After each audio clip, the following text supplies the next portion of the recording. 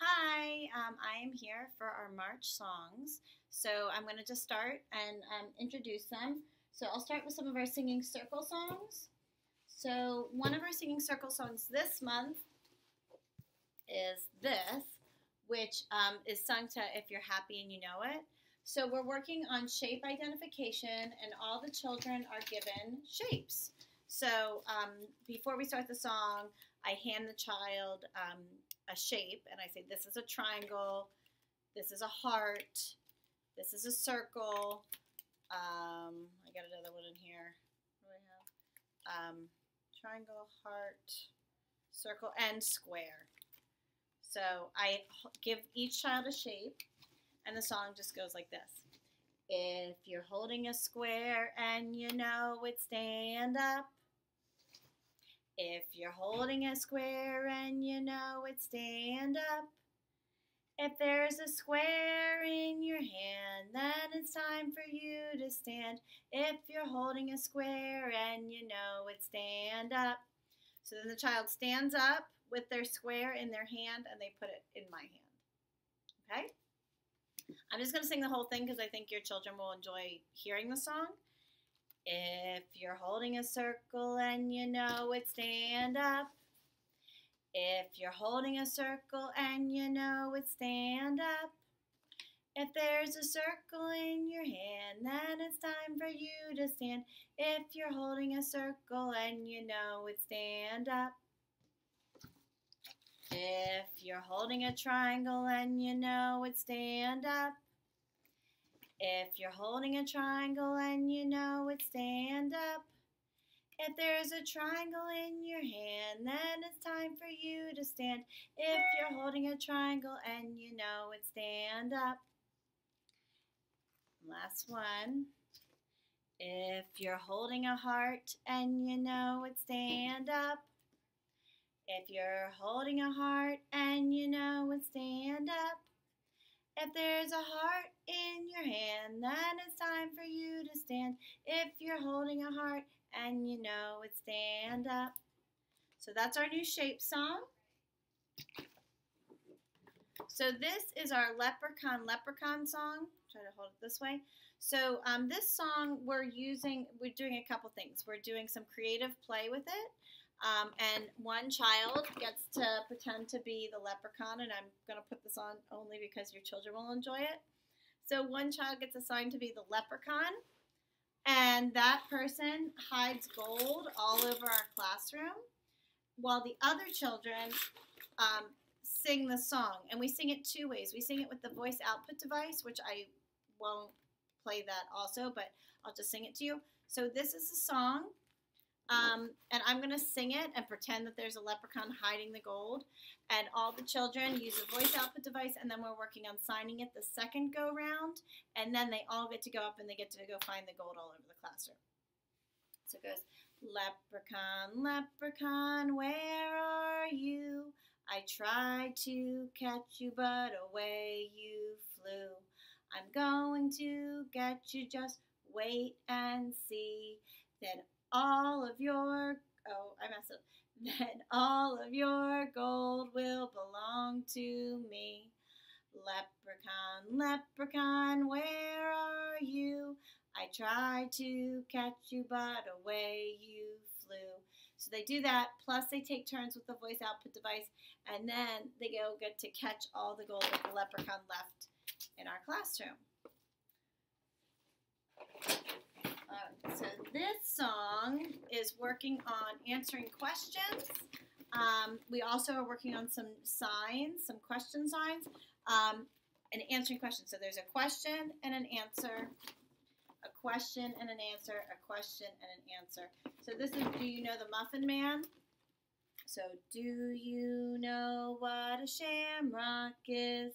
A shamrock is, a shamrock is. Do you know what a shamrock is?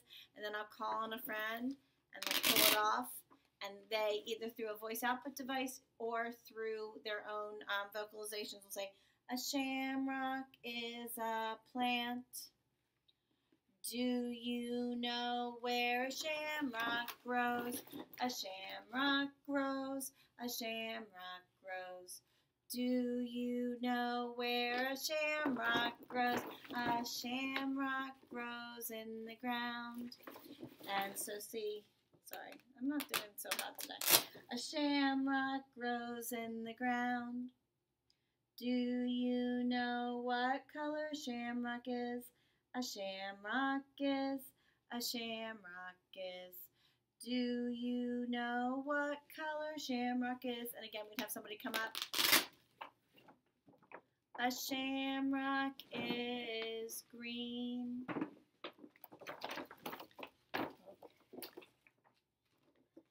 So this is Five Green and Speckled Frogs, and some of you might already know this song. But basically what the children are working on is making certain sounds, so and also counting. So we have 1, 2, well actually I should count this way. 1, 2, 3, 4, 5 green and speckled frogs. So I'll sing the whole song, but I think some of you probably already know. It goes, 5 green and speckled frogs sat on a speckled log, eating the most delicious bugs. Yum, yum. Or for some children that are working on stuff, One jumped into the pool where it was nice and cool. Now there are, and I have a child come up, and they jump the frog into the pool. Now there are 1, 2, 3, 4 green and speckled frogs. Glub, glub. So that g sound comes from the back of your throat. You can go glub, glub. 4 green and speckled frogs sat on a speckled log, eating the most delicious bugs. Or yum, yum.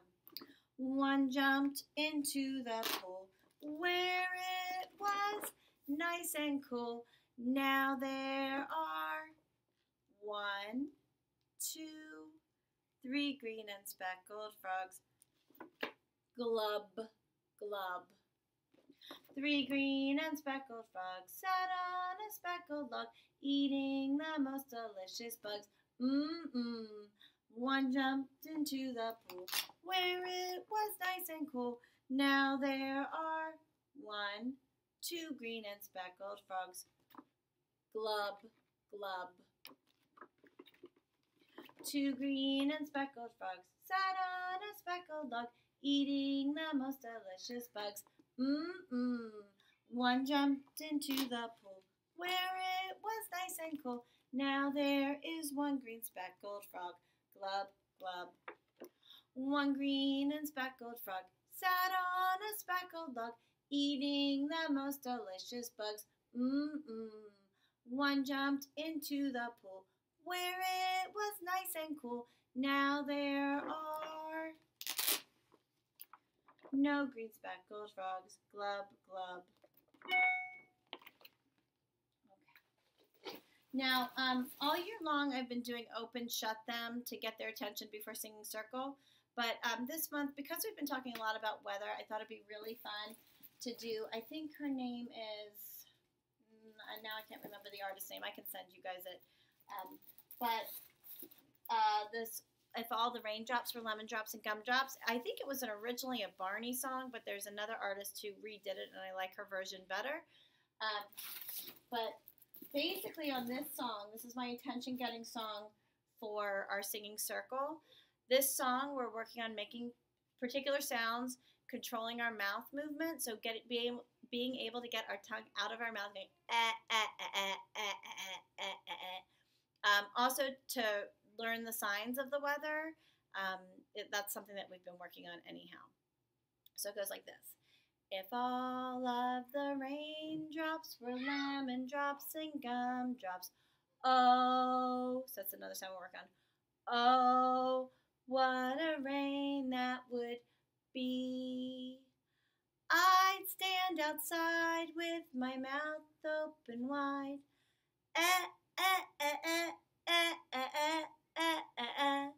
If all of the raindrops were lemon drops and gumdrops, oh, what a rain that would be. If all of the snowflakes were chocolate bars and milkshakes, oh, what a snow that would be. I'd stand outside with my mouth open wide. Ah, ah, ah, ah, ah, ah, ah, ah, ah, ah. If all of the snowflakes were chocolate bars and milkshakes, oh, what a snow that would be. If all of the sunbeams were lemonade and ice cream, oh, what a sun that would be. I'd stand outside with my mouth open wide. Ah, ah, ah, ah, ah, ah, ah, ah, ah, ah. If all of the sunbeams were lemonade and ice cream, oh, what a sun that would be. So you can see we're working O, B, which you can also do B like this, but this is the actual sign for B. B, and eh, eh, eh. So really getting some of those sounds out. Okay, I think those are all our singing circle songs. Now our new morning meeting song, I wanted to show you guys this because we've been working on this song. So this song, we're working on following directions.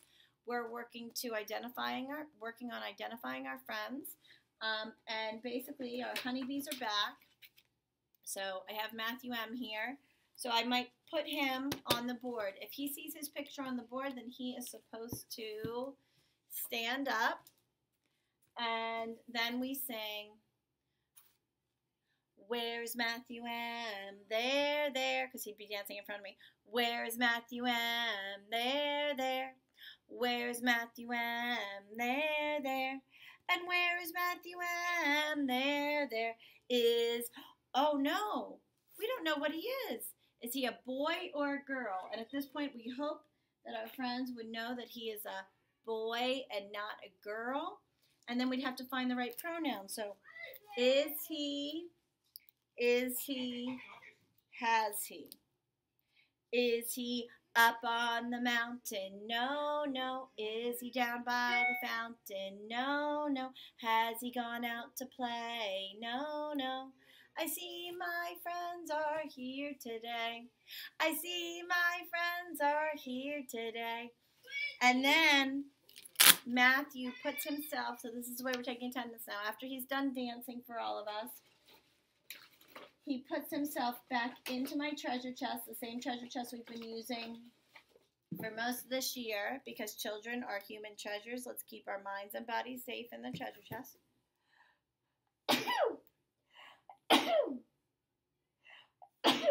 Sorry. So we're going to put Matthew M. puts his body in the treasure chest, working on positional words. And then we might sing the attendance song for somebody else. So maybe Mabel would go up there. So if Mabel sees her picture, the first thing she would do is she would stand up in front and be ready to dance. And all of her friends would be working on finding Mabel. So they're pointing to Mabel within the trapezoid or within the circle outside. Where is Mabel? There, there. Where is Mabel? There, there. Where is Mabel? There, there. And where is Mabel? There, there. Is, oh no, Mabel is not a he. So we need to have the right pronouns again. Is she? Is she? Has she? Is she up on the mountain? No, no. Is she down by the fountain? No, no. Has she gone out to play? No, no. I see my friends are here today. I see my friends are here today. All right. Those are all, or most of the songs. We actually also have, we're doing Hickety Pickety Bumblebee again. But we're doing it with bugs, so the kids, I'll do a few of them. So they're learning a new bug every day. We're passing around the bug book to our neighbors. So, Hickety Pickety Bumblebee, won't you say this bug's name for me? Fly. Let's all say it. Fly. Let's clap it too. Fly. Now let's move to something new. Hickety pickety bumblebee, won't you say this bug's name for me? Ant. Let's all say it. Ant. Let's clap it too. Ant. Now let's move to something new. So every day they're being introduced to a new bug's name, and we'll just move through the book throughout the month. So it just gives them another opportunity for some phonemic awareness and education, and being able to hear the separate sounds within a name. So we're not doing our own names anymore. We're learning some bugs, which is sort of seasonally appropriate. And the other thing is we've been working on the weather identification. So it's an easy song that we've been singing every day for morning meeting, and then the children usually get to catch whatever weather it is. So real easy. What's the weather? What's the weather? What's the weather like today? What's the weather? What's the weather? What's the weather like today? And then I kind of joke around with them, but if it isn't rainy, this might be the first one I pull up. I go, oh, it's so rainy outside.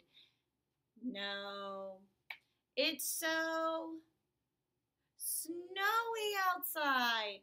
No, it's so cloudy outside. No, it's so, if today is, sunny. And then they say yes. And then we decide whether it's cold or hot. So we might say it is hot and sunny today. So we would say it is hot and sunny. It is hot and sunny. Let's play outside. Let's play outside. Hot and sunny. Hot and sunny. Let's play outside. Let's play outside. So I think that's most of the songs for this month. I'm looking around my room. I'm singing songs, of course, with our books again. So far, this month we've read our Very Quiet Cricket, and right now we're reading The Very Hungry Caterpillar. And Eric Carle books are very popular, so you probably have at least one of these at home. You can also look at our other books, but basically I just make up songs to them. So this month, with the Very Quiet Cricket, every time the cricket greets a bug and he tries to rub his wings together, I just sing this. He rubbed his wings together. He rubbed his wings together. He rubbed his wings together. Not a sound. And also some of the kids while we were reading this book. So every time the praying mantis greets him, I read this part, but then I add a little song. It just keeps the children engaged for a little longer. So, he rubbed his wings together. He rubbed his wings together. He rubbed his wings together. Not a sound. Until the very end, which of course the children love.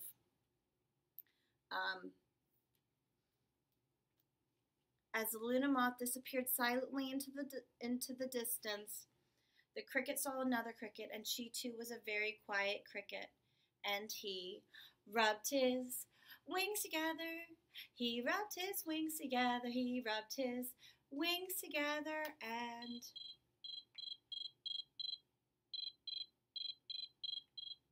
he chirped the most beautiful sound that she had ever heard. The children love this book. So if you don't have this book, this might be worth getting. This week, we're reading The Very Hungry Caterpillar, which has been great because we also introduced Monarch Caterpillar and Monarch Butterfly to our Hickety Pickety Bumblebee song. So in this one, the song that I added was